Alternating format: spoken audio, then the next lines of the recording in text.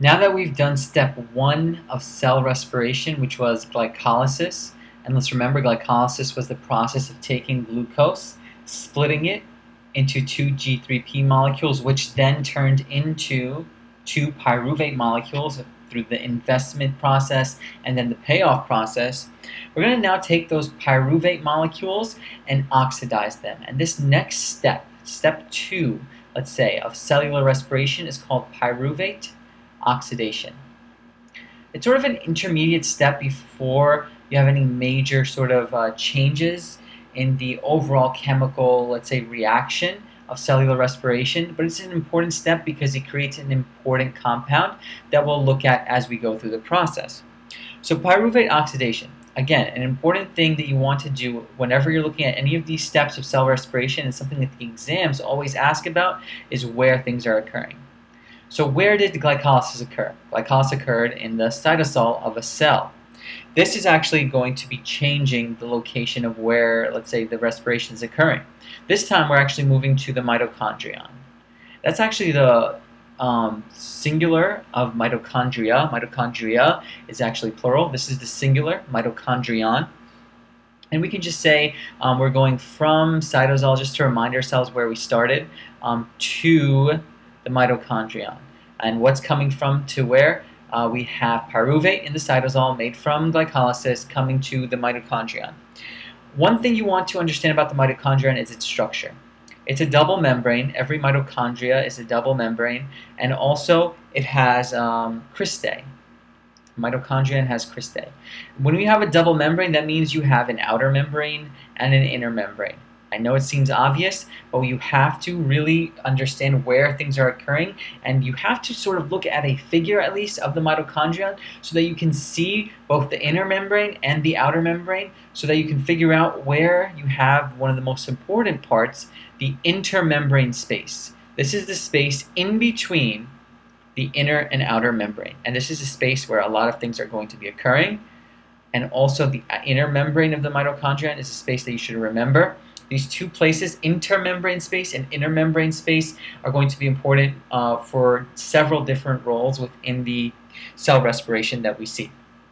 Cristae is just another way to say folds within the mitochondrion, and this is just an attempt of the mitochondrion to increase its surface area. Because remember, that's one of the themes of biology and sort of life itself, is to increase the surface area to volume ratio. If you have tons of folds, your brain actually has a lot of folds, your digestive system has a lot of folds and extensions. Those types of things are going to increase surface area. That's what the mitochondrion cristae are. Cristae are just folds within the mitochondria to increase surface area. So now we have an understanding of where we are in the cell. We're at the mitochondrion, and now we're going to look at the actual process. So let's look at pyruvate from glycolysis. What happens to this? What is the sort of result of this? So we have pyruvate, and it comes from glycolysis. And some things are going to happen to it now in this next step. The pyruvate from glycolysis is going to have to first travel. It's going to have to travel from cytosol to where? It has to travel to mitochondria. So we'll write to mito. But this process is not as easy as it sounds.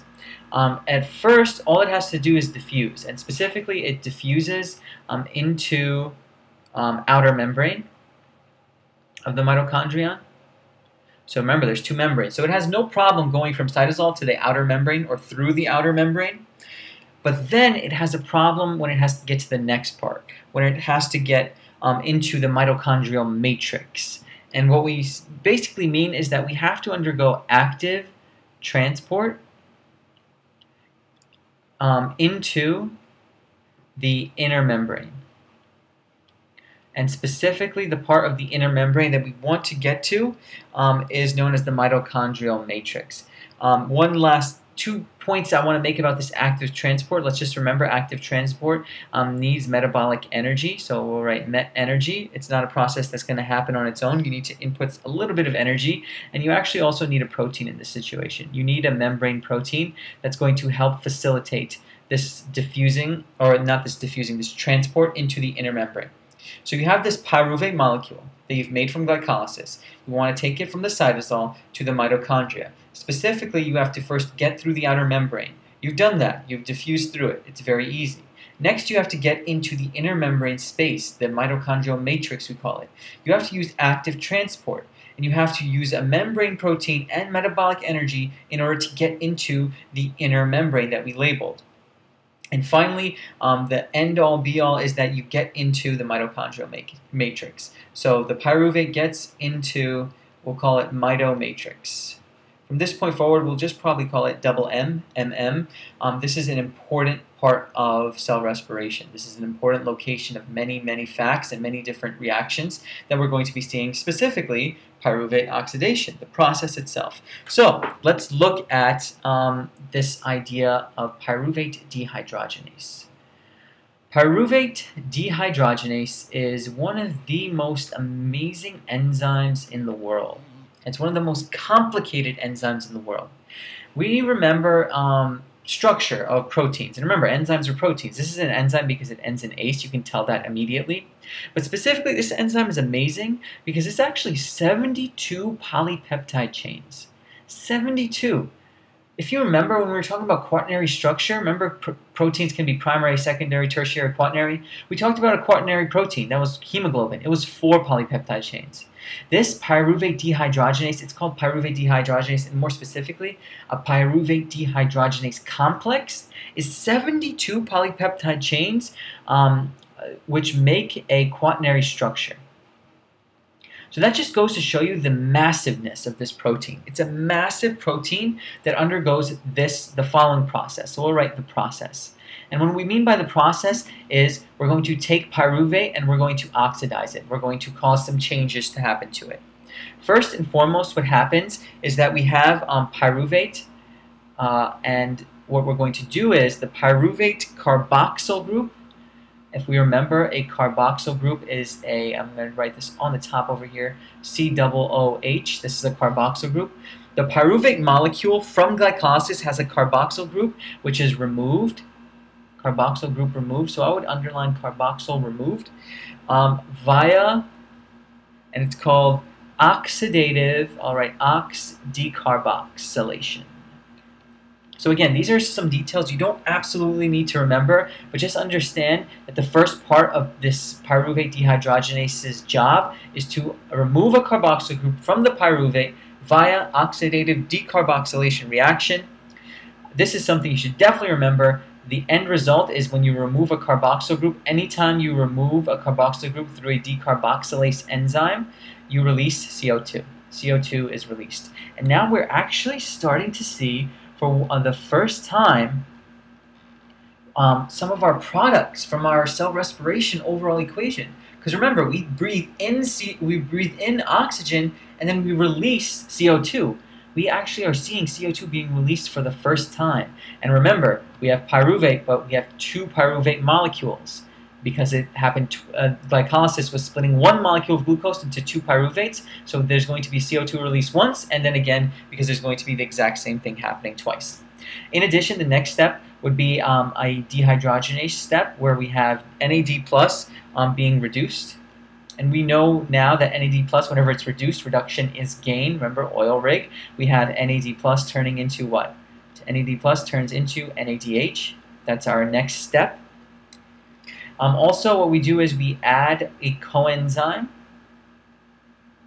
and specifically add coenzyme A. Once we've removed the carboxyl, we actually call pyruvate now acetate. But what we're going to now say is that we add a coenzyme A. Once we've removed the carboxyl, we can then add a coenzyme A to that acetate molecule. And this coenzyme A is sort of like the idea of B vitamins are important here. And coenzyme A also has a sulfur atom. You always see B vitamins being responsible for energy a lot. People say B vitamins are good for your energy, helping you have a high level of energy. This is why. B vitamins are all over cell respiration. Cell respiration's product is energy. If you increase your B vitamins, if you increase your coenzymes that are B vitamins also, you're helping out your body by helping it produce more energy. That's why B vitamins give you energy. Very simple, very applicable. And overall, the last thing that we see here is the acetyl coenzyme A itself, molecule. Once we've attached coenzyme A to acetate, we've created acetyl coenzyme A. This is our end product. This is what we wanted. So overall, we can say pyruvate from glycolysis through pyruvate dehydrogenase turns into acetyl coenzyme A in pyruvate oxidation. And we can quickly just summarize this whole process. I'll do that very quickly and very briefly here. Again, I want you to remember where this is occurring. It's occurring in the mitochondria, but this overall specific, the nitty-gritty of this is actually occurring at the mitochondrial matrix, MM. And our overall equation we can use for this process that we've talked about is 2 pyruvate molecules. Why are there 2? Because glucose splits into 2 pyruvate molecules. Every 1 glucose molecule turns into 2 pyruvate. We also have 2 NAD+, and we also have 2 coenzyme A molecules turning into our products of 2 acetyl coenzyme A molecules. This was our most important thing that we needed, and we've made it right here. 2 NADH molecules. Again, I'm going to sort of save the idea and purpose of these NADH molecules for a little bit later, why we're making them, because remember, we actually made them in glycolysis as well, and they've showed up again. And then also for the first time, we make 2 CO2 molecules, and let's remember, these are released. This is what we breathe out.